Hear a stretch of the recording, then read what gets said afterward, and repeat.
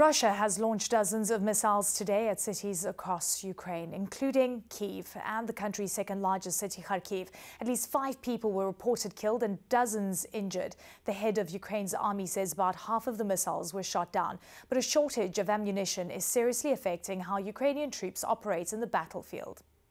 Fred Pleitgen has seen the desperate situation for Ukrainian units firsthand, and he joins us now live from eastern Ukraine with the latest. Fred, great to have you on this story for us.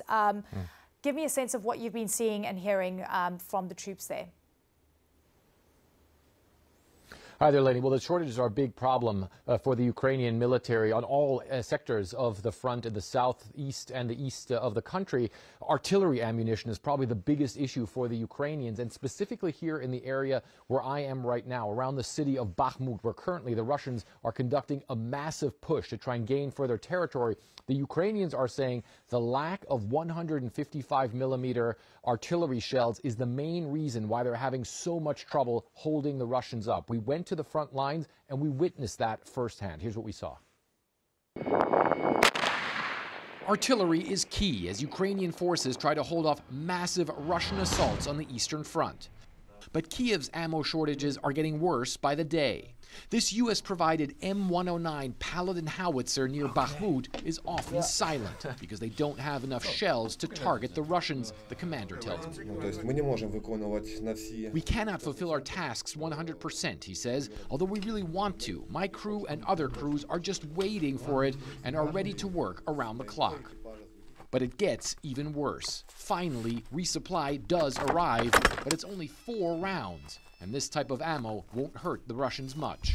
This really illustrates the shortages that Ukrainians have to deal with. 4 rounds, that's all they're going to get right now. And by the way, they're not even explosive rounds, they're smoke rounds. These shells will barely explode on impact. It's almost like firing cannonballs in medieval times.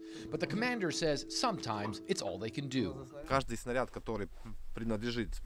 Every shell that is suitable for the Paladin we use, he says. It's better than no shells.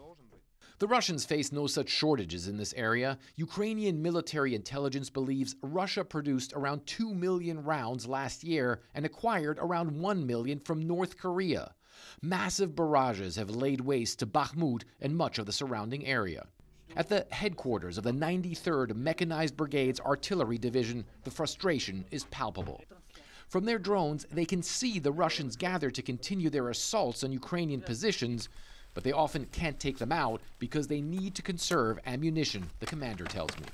The ratio is about 10-to-1, he says. Ammunition is very important to us. Russia is a country that produces ammo. They have strategic reserves. Yes, they use old Soviet systems, but Soviet systems can still kill. Even without enough ammo, the Ukrainians say they are stopping most Russian assaults here, and the M109 crew did manage to fire at Russian positions.